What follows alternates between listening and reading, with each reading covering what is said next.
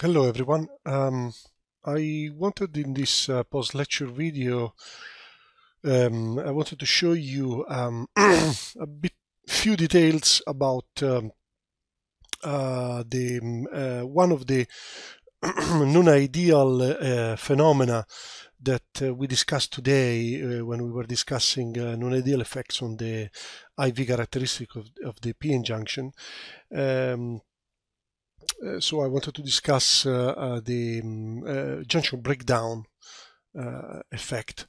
This is something that anyway we were going to do, very qualitatively, but I wanted to give you some more details, and it is a quite interesting, phenomenon. Anyway, and and the second thing that I wanted to do is. So today we discussed toward the end the linear, piecewise linear approximation of the p-n junctions IV characteristic, and I wanted to show you some circuit applications now of the p-n junction, and some very cool ones that should highlight the power of this extremely simple in a way device, but you can do so many interesting things with it. So I will limit myself to really just two very similar applications, but very, very interesting. So please have a look, and I'll see you next time. Bye.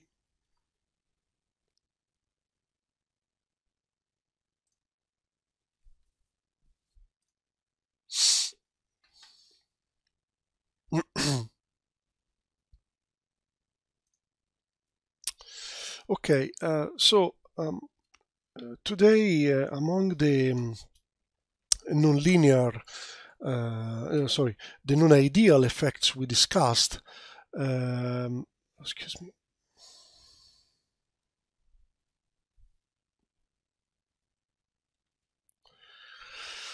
The one we simply just mentioned very briefly, but we didn't really say anything, even qualitatively, about it, was the junction breakdown that takes place in reverse bias. So just to briefly remind you, the non-ideal effects that may be relevant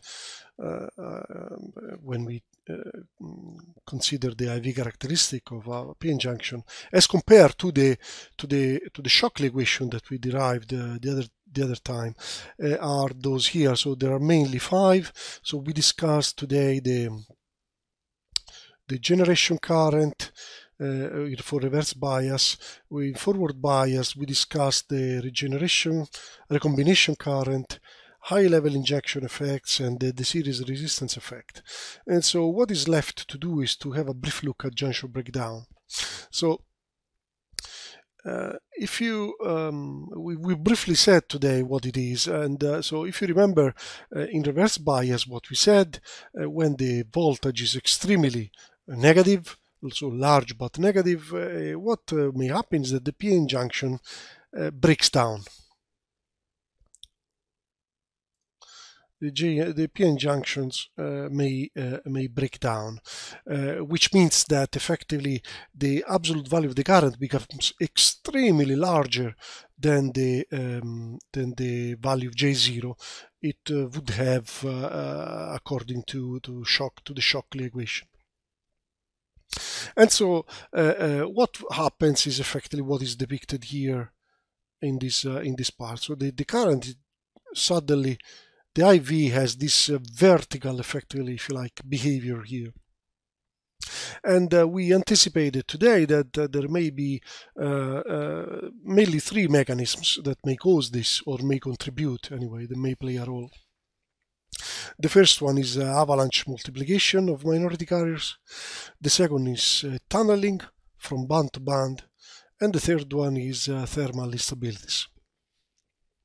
The first one is that we should briefly consider is thermal instability.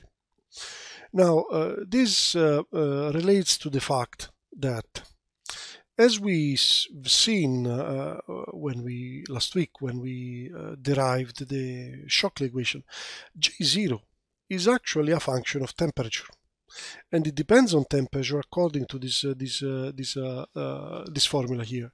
So it's proportional to the E to the minus Eg over kT. So if T goes up, J0 goes up exponentially. Okay, so very strong dependence. Also, J0 depends on the energy gap of the semiconductor. So if the energy gap goes down, also J0 goes up. So this immediately means that thermal instabilities may be very important for germanium, because germanium has a small Eg, which means that J0 will be larger than J0 in any other semiconductor for same temperature. So anyway, the idea behind originating, let's say, the phenomenon originating thermal instabilities is exactly this. It's all in here. So in reverse bias, we've seen that when V is very much smaller than 0,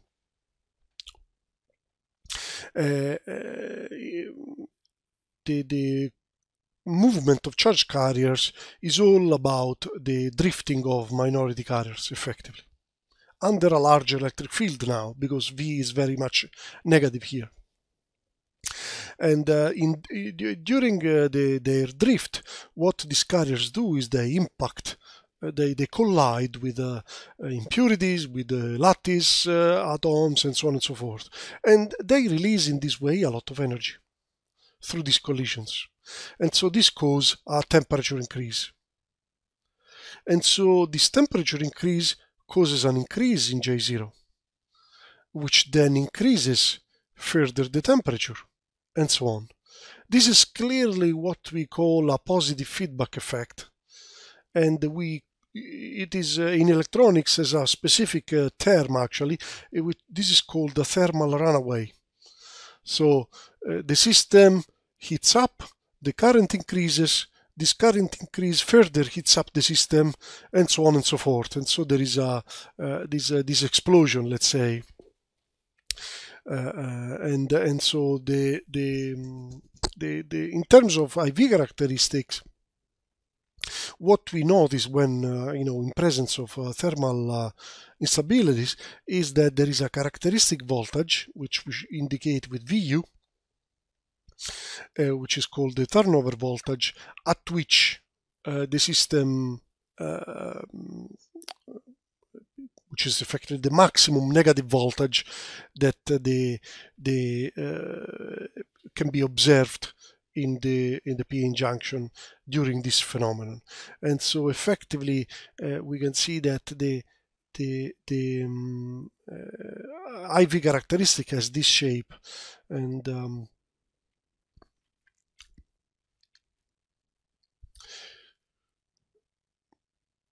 now let us have a look at the other two mechanisms. So the one that is particularly interesting is avalanche multiplication. So under a high reverse bias, the energy diagram of the p-n junction looks actually like this, if you remember. And mainly the movement of carriers, as we said, is mainly due to the drift of minority carriers from one side to the other. But now, if the electric field that we are applying is extremely large because the voltage is very negative, then what may happen is that these minority carriers may acquire enough energy between consecutive collisions, remember, to generate actually more carriers via impact ionization. So the energy they have is enough to actually free electrons from the crystal.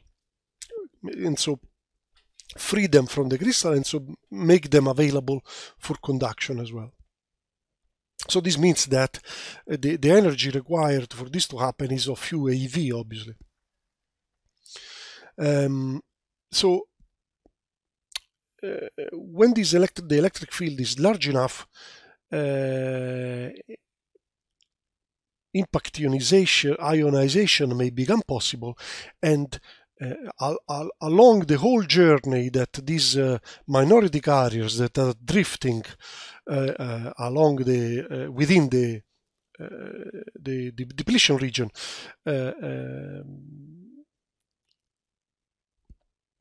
along their whole journey, what they will cause is an avalanche, effectively, of carriers.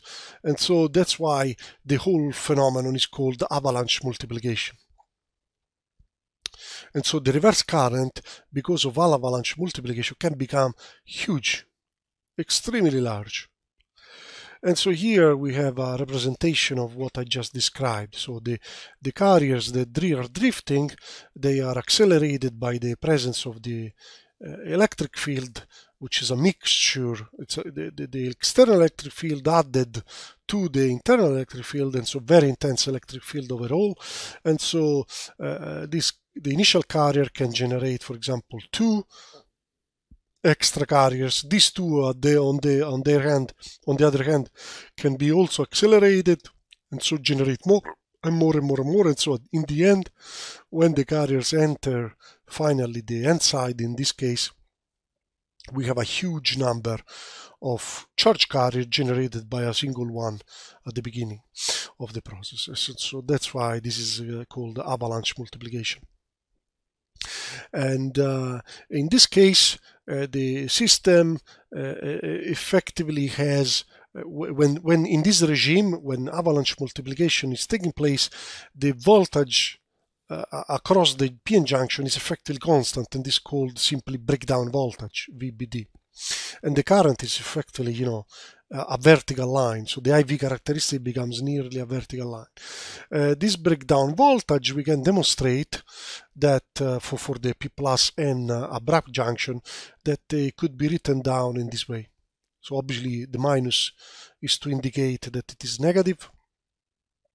That sorry, here there is a typo. This should be probably minus VBD, and and so what do we see here in this formula? Epsilon S is the dielectric constant of the semiconductor. E max is the maximum electric field, we will see in a moment, required for impact ionization to take place, and 2E is the elementary charge, and N is the is either ND for our P plus N case, or anyway the smaller between the dopant density and the acceptor density. Now Emax, we can demonstrate experimentally that the electric field required for impact ionization to take place has this experimental shape. So as you can see, some numbers, but eventually it depends on the N, which is the density of the impurities on the N side in our P plus N, or anyway the density of impurities in the less doped side of the two. And what we can finally, let's say, see is that the breakdown voltage, if you, as we've seen above by these formulas, is that in the end the breakdown voltage depends on N, on the impurity density for the N side in our case, the dopant density, the donor density, sorry. And so experimentally we can demonstrate that VBD has this dependence for silicon, for gallium arsenide or other semiconductor, has this kind of dependence from the impurity concentration. what is interesting to see is here is that by changing N, I can tune the breakdown voltage to the value I may be interested in. From few volts, look, this is simply 3 volts. Remember, this is minus 3 volts. Is in the reverse region. From 3 volts on this plot up to hundreds. So here, for the first time, we see that it is possible by design create a PN junction with a specific breakdown voltage. And actually, if we work a little bit more on these formulas above and we do some approximations, we can actually end up with a nice little tight formula for VBD, which is this one here. And so the breakdown voltage is roughly given for any semiconductor now, as you can see, depending on EG, roughly by this formula. Okay, this is particularly interesting, and because we can see that we can tune the breakdown voltage simply by using by design, by using a specific semiconductor and that specific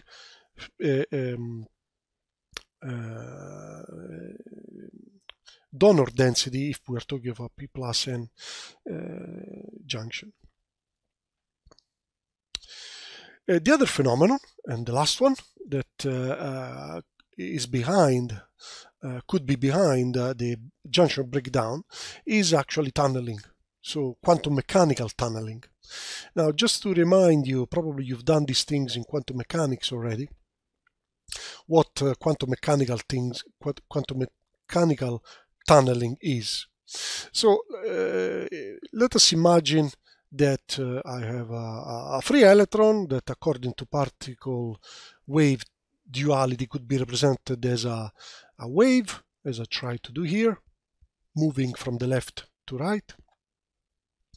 And let us imagine that the energy profile is represented by this profile here. So there is a barrier, this barrier, in front of this particle that is moving with an energy E, that is between E0 and E1. So the particle is going to hit the barrier, that's the point. Now, classically, the particle will never be allowed to move to the other side. But quantum mechanics, in quantum mechanics, that is possible. And so there is a probability bigger than 0 that the particle is found at a distance d. So up at the end, effectively at the end of the barrier. And this probability to find the particle emerging at a distance d is actually proportional, we can demonstrate, to E, it's an exponential function, E to the minus 2kd, where d is the thickness of the barrier and k is the wave vector of the particle, but it's a special one because it's related to the k of the particle when it was within the barrier. So is this one here anyway. As you can see, it depends on E1 minus E, so it's the distance between the top of the barrier and the energy of the particle when it before it entered the barrier, let's say, penetrated the barrier. So it depends exponentially. What is important here is that this probability depends exponentially on the tunneling distance, if you like, d. But nevertheless, this number is non-zero, and that is important. So this means that in reverse bias, valence band carriers could actually tunnel quantum mechanically to the other side of the junction, into the conduction band.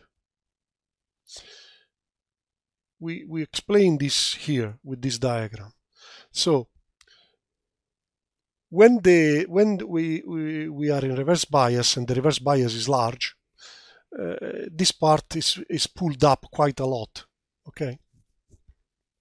So the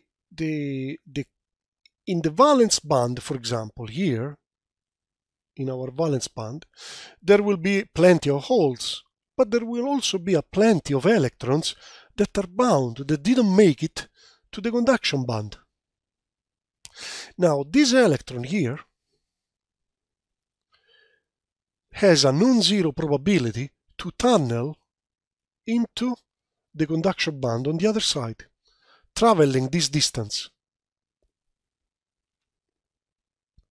Same for the holes in the conduction band here. There are plenty of electrons, sure, because this side is doped N, but there are also a huge number of holes here. And so this hole has a non-zero probability to tunnel this side. And so as we see, these tunneling currents both effectively go in this direction.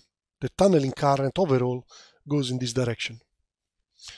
And so we see that this will, it is negative, obviously. It goes opposite to the positive direction we had set for the forward bias p-n junction. So it is typical for the reverse situation. And it's huge. It must be huge because there are a huge number here in this in the valence band of the p side. There is a huge number of electrons, much bigger than the majority holes. Same story here. There is a huge number of holes, much bigger than the majority electrons, and the reason is explained here. So consider the case of silicon, okay? So say that we have a P plus N junction. So the P plus side has PP0, which is the density of the majority carriers, the holes, is 10 to the 18 in the valence band. Okay. In the conduction band, NP0 is the density of the electrons, is Ni squared over PP0. And this is, using the mass action law, 10 to the 20. Remember that Ni for silicon is 10 to the 10. So 10 to the 20 over 10 to the 18. This is 10 to the 2. So in the conduction band, we have just 10 to the 2.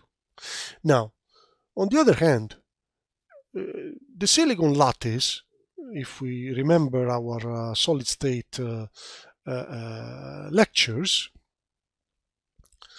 in the silicon lattice, in the silicon crystal, the lattice constant, which is the distance between two neighboring atoms, is roughly of this order, few tenths of nanometers. So 0.2 nanometers, let's say. So 2 10 to the minus 8 centimeters. So this means that roughly, very roughly, the density of silicon atoms in a piece of crystal, of silicon crystal, is 1 over A to the cube, which is roughly this number, 10 to the 23 per cubic centimeter. Now this is the number of silicon atoms. Each silicon atom has 14 electrons. So the total density of electrons is roughly 10 to the 24 per cubic centimeter. So just in the valence band, because remember, a certain number of electrons have been promoted into the conduction band, 10 to the 2 per cubic centimeter. So the total number of electrons, the density of electrons in the valence band is actually the number of electrons, the total number of electrons minus n. And this is obviously, because n is effectively negligible, this actually is 10 to the 24 per cubic centimeter. So we understand that these electrons is a huge number. So even if this probability is very small, the actual number of electrons that will attempt to go, will be found in the other side is huge, because the density of these electrons is huge, 10 to the 24 per cubic centimeter. Okay. So this is an important point, and this effectively can make the tunneling current which could be behind the junction breakdown effectively huge. Okay, so concluding this part, if demonstrate that if the breakdown voltage is smaller than 4 Eg over E, this means roughly, for the case of silicon, this means roughly 4.5 EV, 4.5 volts. So remember that everything we are saying now at this point relates to the reverse bias, but obviously we are using the numbers without their sign here. So if the breakdown voltage is smaller than 4 Eg over E, then the breakdown mechanism is actually tunneling. If instead the breakdown voltage is bigger than 6 Eg over E, for silicon this would be roughly nearly 7 volts, then the breakdown mechanism is actually avalanche multiplication. So for tunneling, generally, if the breakdown is happening at low voltages, this means it is through the mechanism that is based on is actually tunneling. If the breakdown voltage is very large, above 6, 7, few volts anyway, then it means that it's based on avalanche multiplication. And this is because, as we've seen, to cause impact ionization, you need a certain amount of energy. And for values in between, the two phenomena are both probably playing a role. Okay. In all these, we haven't mentioned thermal instabilities. Now, thermal instabilities may affect more p-n junctions where the breakdown mechanism is avalanche multiplication, because in that mechanism, a lot of energy is dissipated by heat into the crystal, while on the other hand, tunneling involves no or very little energy dissipation. There is no impacts there taking place. So thermal instabilities can play a role in the starting, let's say, of the avalanche multiplication process, for example. Now, as we said today,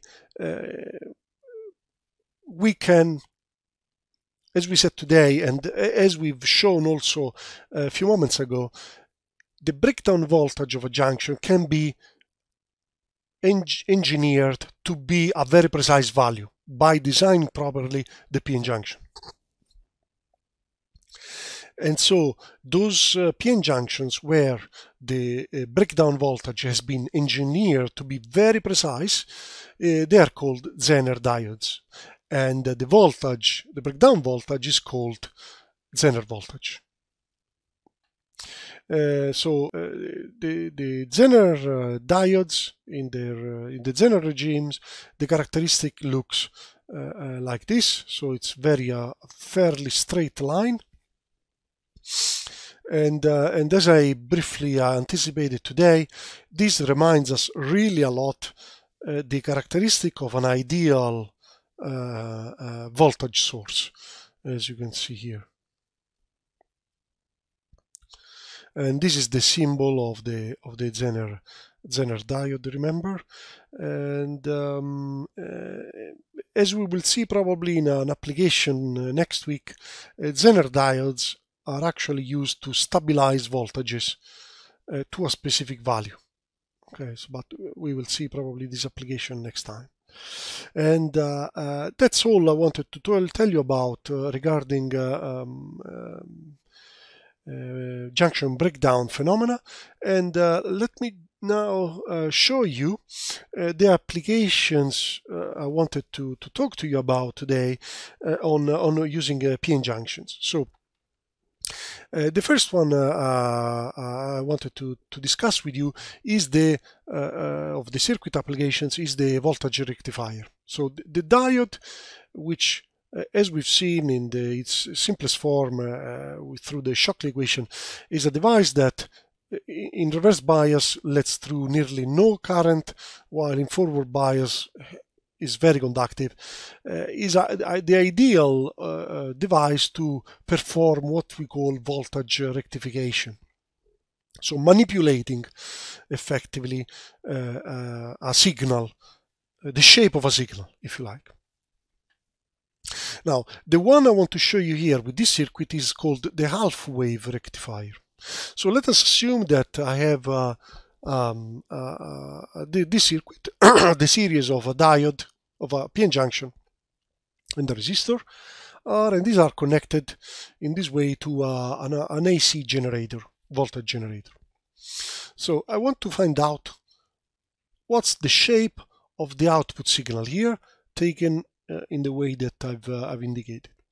So here is the solution. Okay, I will try to provide here two solutions with increasing accuracy. So the first one is using what we call today the more simple one, the more crude one, the two-zone non-resistive piecewise linear approximation.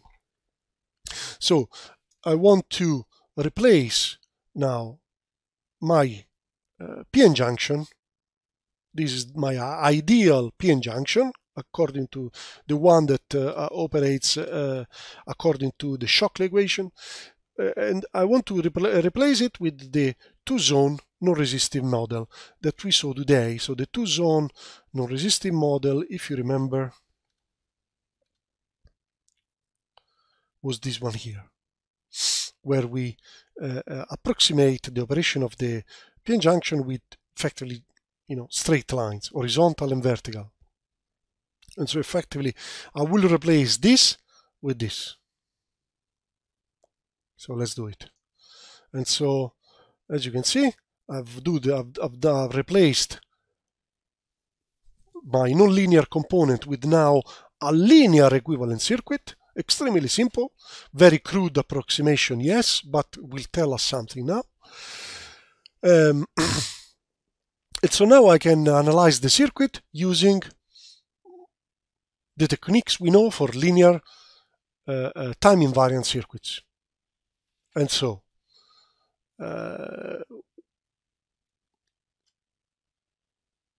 when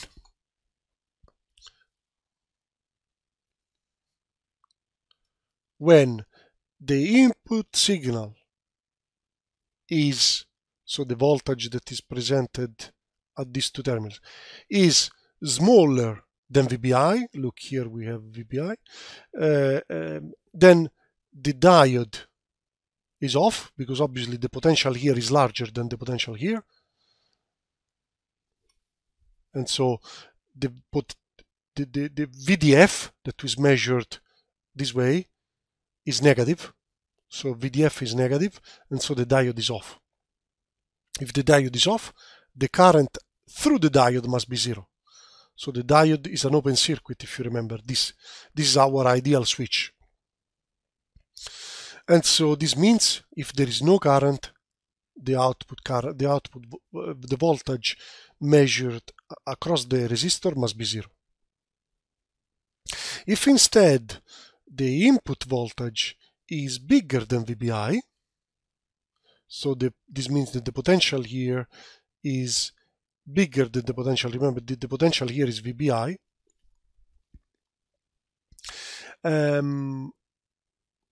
This means that the diode is on, DF is on. If the diode is on, it can be replaced with a short circuit, and the current must flow this way. And so if we replace it with a short circuit and use it, we can apply easily KVL to the circuit. And so we easily realize that by applying KVL, ID is equal to that, to this quantity. So ID is V in minus VBI divided by R.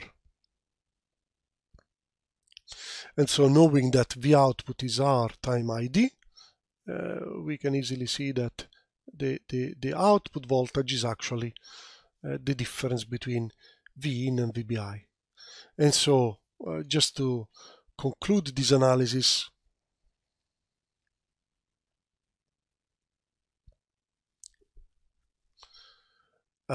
if this is the input signal, what our analysis is telling us is that if the input voltage is smaller than VBI, if the input voltage is smaller than VBI, then the output must be zero, the output voltage. When the input is bigger than VBI, it must be the difference with VBI. And so what I'll do here, I'll plot on the input signal also the line representing VBI. And so in all those parts like this one, and this one, where the input signal is below VBI, the output is zero. That's it. While there where the input is above VBI, the output is the difference between Vin and VBI, so effectively is this part of the plot, and that I've copied here effectively. So, and you understand now why this is called a half-wave rectifier. So with a very crude approximation, we already understand quite well how this circuit works. Okay, that's why I told you always start with the simplest approximation, which will give you a grasp of what is happening.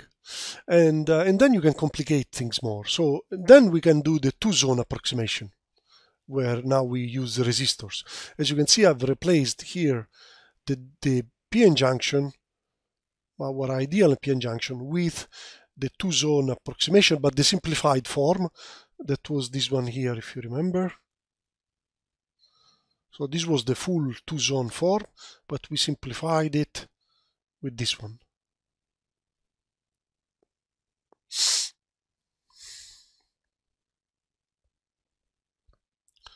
So when I will apply now, when you apply these equivalent circuits, you can actually make use of these formulas just to simplify your analysis. You know, there is no need to do everything from scratch again. And that's what I think probably I'll do either here, maybe. Yeah, probably. Let's have a look. So I've replaced the PN junction with my equivalent circuit, with a two-zone circuit. So the first thing I do is to write, identify some important nodes. Node A, node B is actually, these are the same node effectively, because there is a piece of conductor in between. So this is actually node B is actually extended, let's say, is this one, and then node C down here. So I've identified these 3 points that I will refer to. So if we apply KVL to the general circuit, this is a one mesh circuit, if you see. We have V in, we could write V in is equal to VAB, this means VA minus VB, plus VB minus VC, okay, VBC. And so VAB is actually V in minus VBC. I'm writing it here just because VAB is the voltage across my equivalent circuit. Okay, and this is what we use in the formulas of the equivalent circuit, is the voltage applied to the equivalent circuit. Is what in this, if you see here, we call V. Okay, in that application, we call it, we should call it VAB. Oh, remember that VBC, by definition, is VBC is RID. If ID is the current that is, according to here, is flowing in the circuit. Okay, so let's start the analysis. So let us assume. So we know from the theory of this equivalent circuit that we have 2 zones.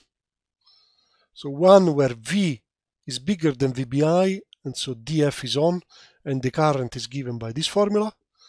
And when V is smaller than VBI, the diode is off, and so the current is given by this formula. Now we can use this straight away by replacing V with VBI. By replacing V with VAB. And that's what I've done here.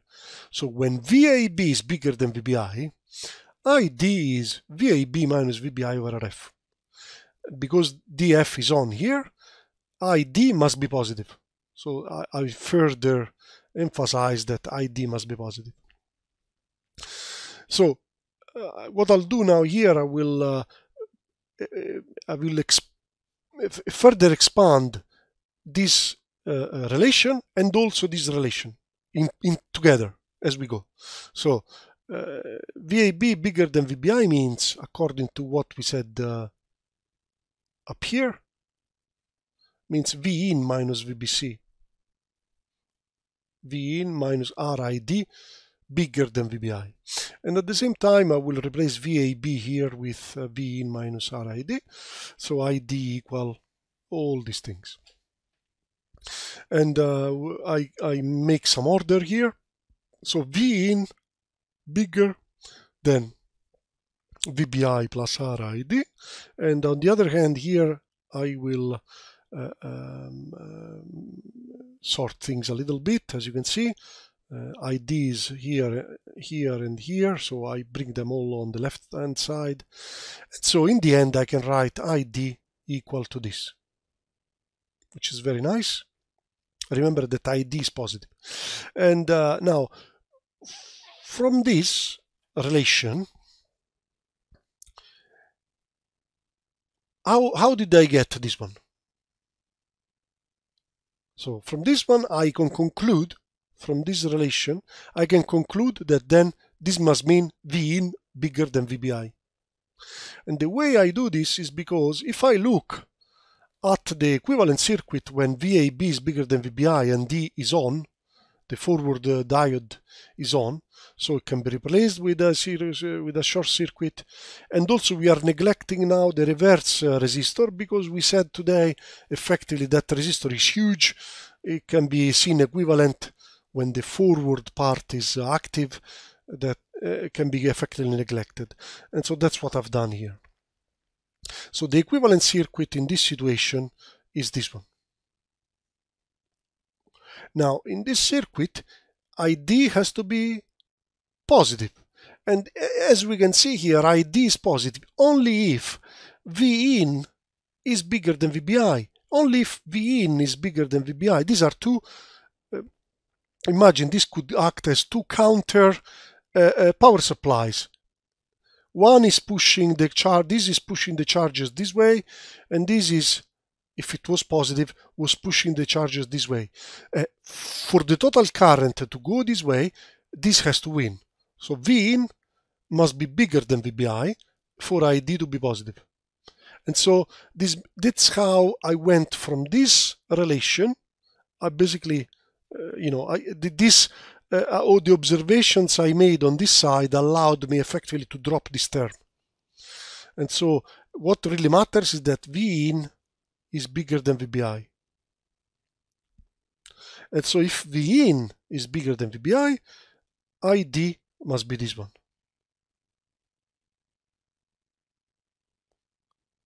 And so V output, which is R time ID, must be this one.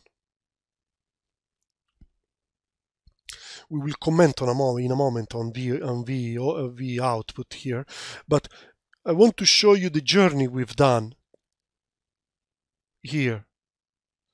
All to transform this initial relation that was specific to the equivalent circuit of the PN junction, to transform that into something more relevant for my circuit that involves the input signal. Okay, because for this circuit, VAB is not really relevant. What is relevant is V in. Okay, so this is something to take into account, that you must learn how to do it, to transform conditions such as this one into something meaningful for this specific circuit. So V in bigger than VBI. So when V in is bigger than VBI, anyway, the output is this thing here. So as you can see, the two-zone approach is more accurate in the sense that now, as compared to the very crude one, the two-zone non-resistive approach, we have now a term in front of this term that we had found also previously. There is now this term. R is the load resistor, if you like. But now is the term in front of these voltages is R over RF plus R.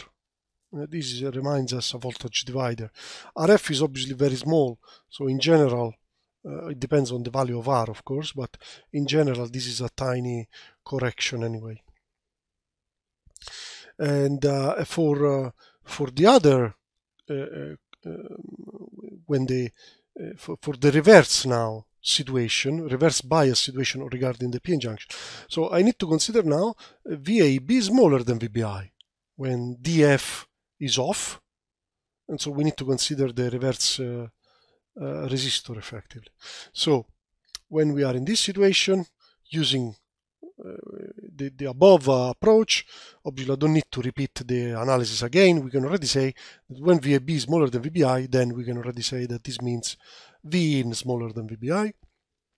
So, but in this condition, the piecewise linear approximation we are using tells us that ID must be VAB over RR. VAB is this.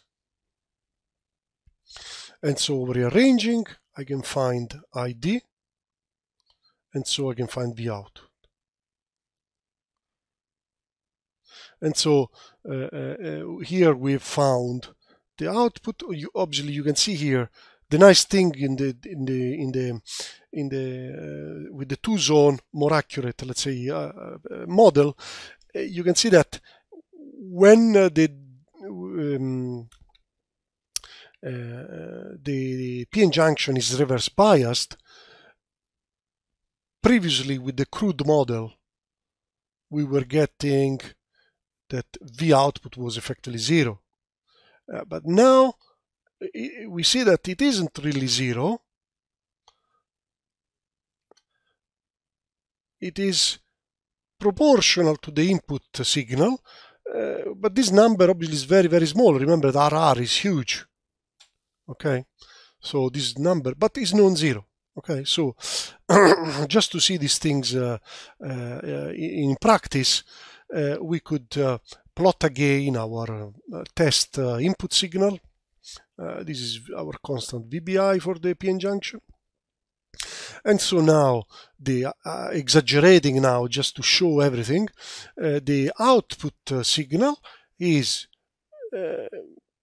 this is the part that we saw also previously, simply now is has this factor in front, as you can see. So the actual maximum value is probably just a tiny bit smaller than just V in minus VBI. Or note that I didn't stress it previously, but with V in tilde T, I mean the entire time evolution of the signal, that this is a signal as a function of time. With V in tilde in without the T, I mean the actual amplitude of this sinusoidal signal, okay, so which is effectively this quantity is the amplitude. So this is, as you see, I've indicated here V in tilde. So while in the parts that are these where the actual PN junction is in reverse bias, now we will get some signal. Obviously I've over exaggerated it here, but the maximum amplitude of this part is actually given by this quantity. Is the amplitude of the input time this quantity here. RR is huge, so obviously this quantity can be extremely small, still very well approximated by a 0, but this is just to tell you it's not 0. That's all. Okay, so this is to show you how we can use first of all, an application of the PN junction as a half-wave rectifier, and second, how we use the piecewise linear approximations to then solve these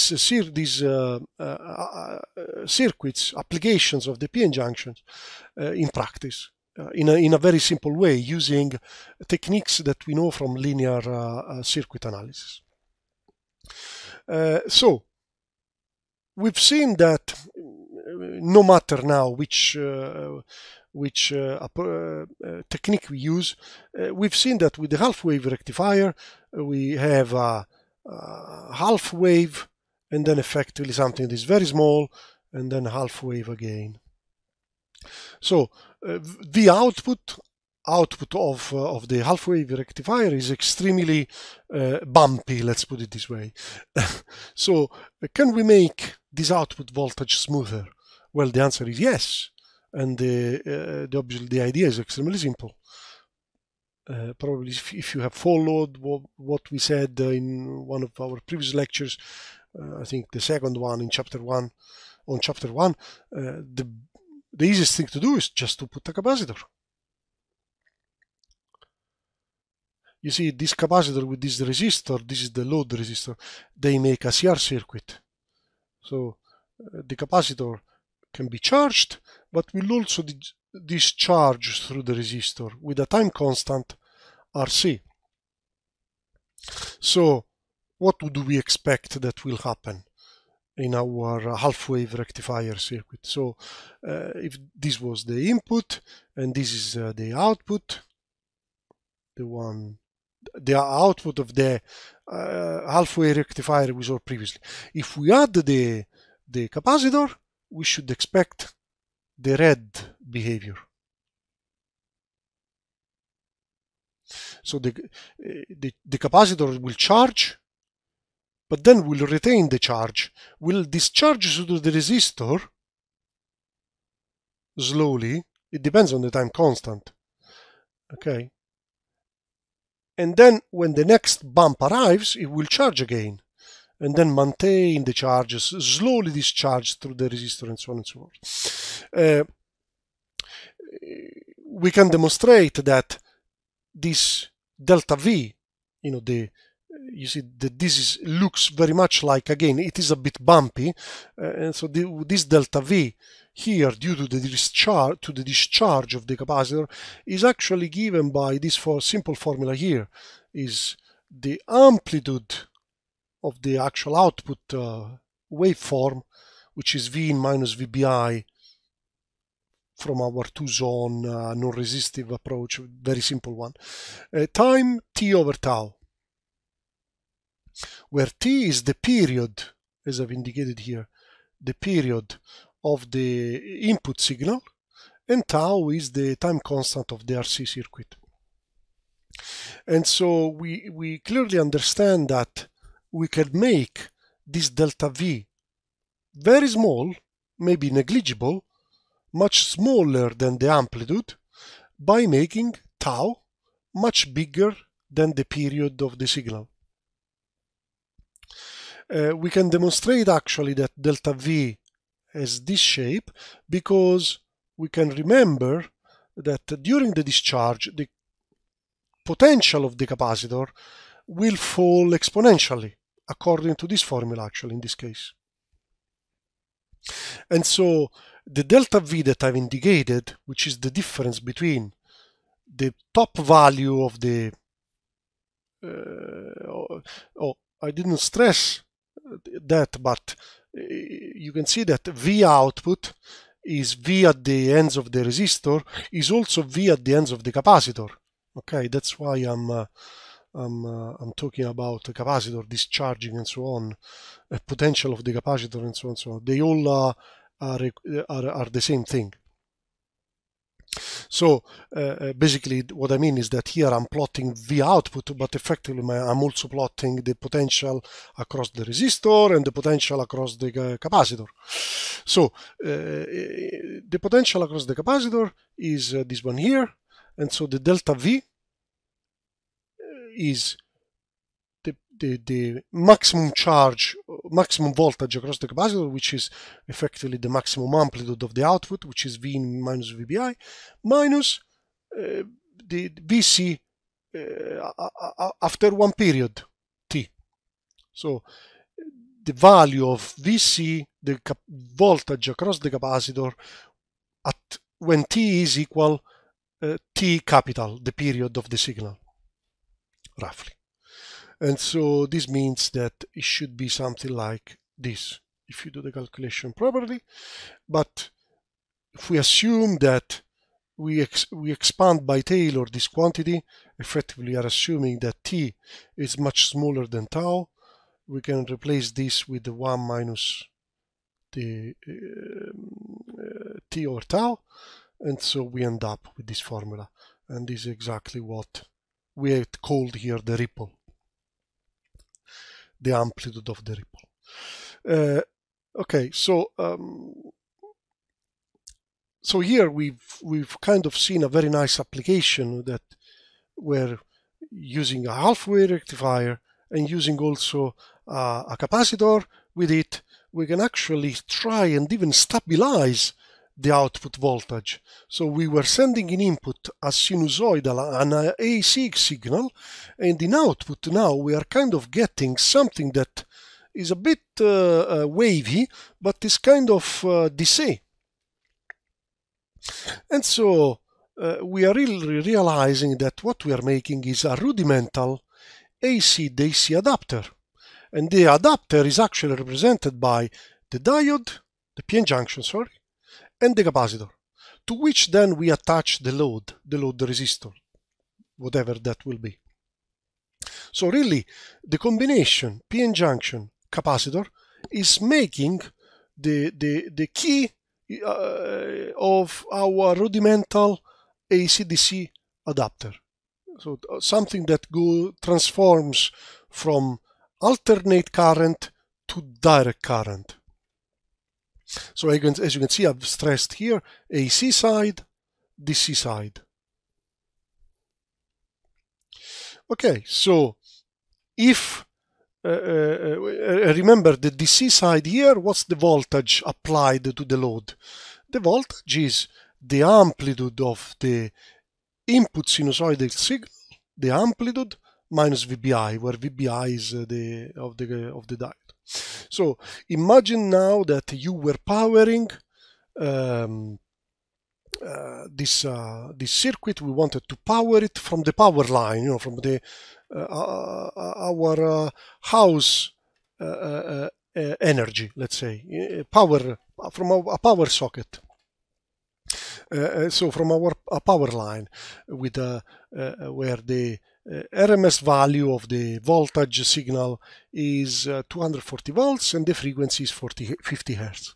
So we need, say, a specific output, DC output voltage. So what we can do in this situation, we can use an AC transformer to create an input signal to our rudimental, as we called it, rudimental AC-DC adapter, an input signal that has an amplitude VO plus VBI, in such a way that VO is the desired VO, okay, that I mentioned here. In such a way that when V in is then transformed into the V output, this must be decreased by VBI, and so you get effectively the V out you wanted. Okay. And here we can see the idea of this application. So I have a transformer that will transform a signal with a 240 volts RMS value to an AC signal with a desired amplitude V in. Then we feed this to our rudimental AC-DC adapter, and then we get our nearly DC voltage in output that we apply to our load. So for example, here I've done a very simple example for you. So let us create a very rudimental DC 5 volt supply with a ripple of less than 0.1 volts to power a load R that is 100 ohm. Okay, and let us assume for simplicity that VBI is 1 volt. It's huge for our type of PN junctions, but just to simplify the calculations. So let us assume that we want to power directly from our power sockets. So the VRMS is 240 volts, which means the actual amplitude of the AC signal is 340 volts. Remember, you need to multiply this by square root of 2. And if we would then want that V output is 5 volts, then V output, we remember, according to our rudimental AC-DC adapter, V output is also V in minus VBI.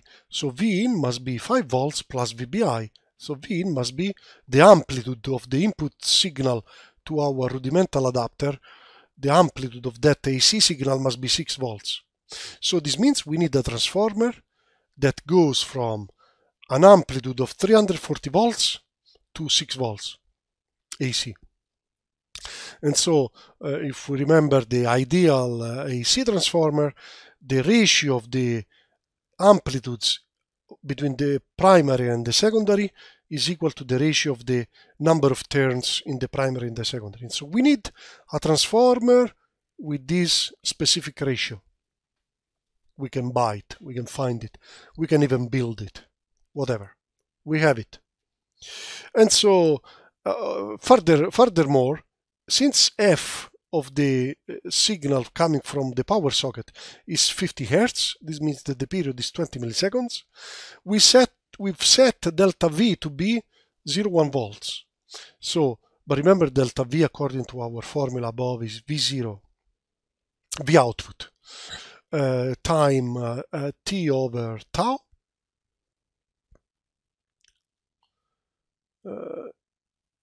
where T, remember that as you can see delta V is indeed, this is V output. So it's V output time T over tau. Okay. So going back to the example, we have that all this must be smaller than 0.1 volts. And so from this you can calculate tau must be bigger or equal than all this, but tau is RC, and so this is a condition over C. So C must be bigger than this. And this quantity here, if you put all the numbers we've just come across, V0 is 5 volt, V output, sorry, is 5 volt, this is 0.1 volts, T is 20 milliseconds, R is 100 ohm. This gives you that C must be bigger or equal to 10 to the minus 2 farad. Now I've put the exclamation mark here because 10 to the minus 2 farad is quite a huge capacitor, and you will definitely struggle to find one. But just to point out that, very simple approach, and you can make a relatively stabilized power supply out of it. Okay, very nice application. One single diode, one capacitor, and you can make, and the one transformer, you can make a 5 volt DC supply out of your power line. The last application I wanted to briefly mention is still on the wave rectification, and this is now the full wave rectifier. This circuit borrows the ideas from the Wheatstone bridge. So as you can see, these diodes, these PN junctions are all arranged according to the Wheatstone bridge arrangement, but take care to their directions. Okay, so as you can see,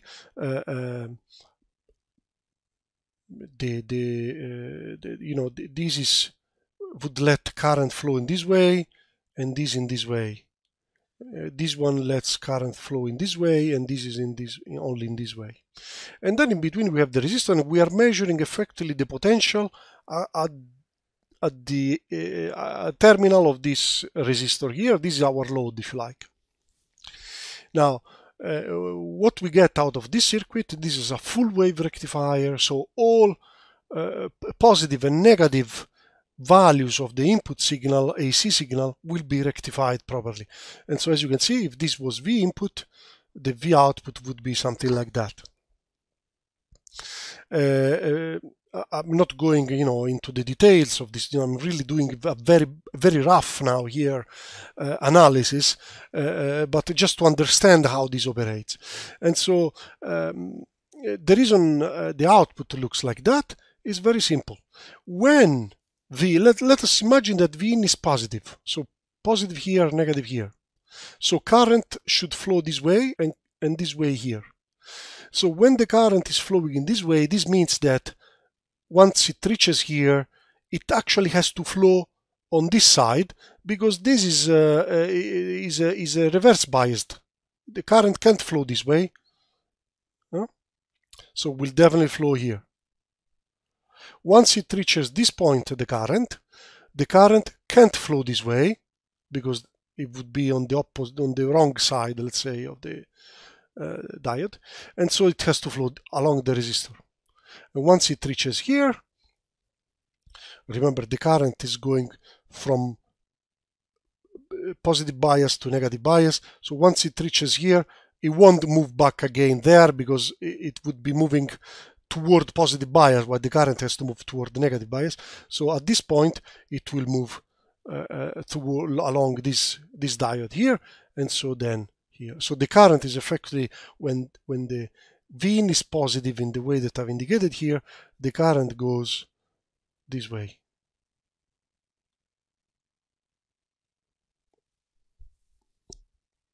So the important thing is that through the resistor is flowing in this direction.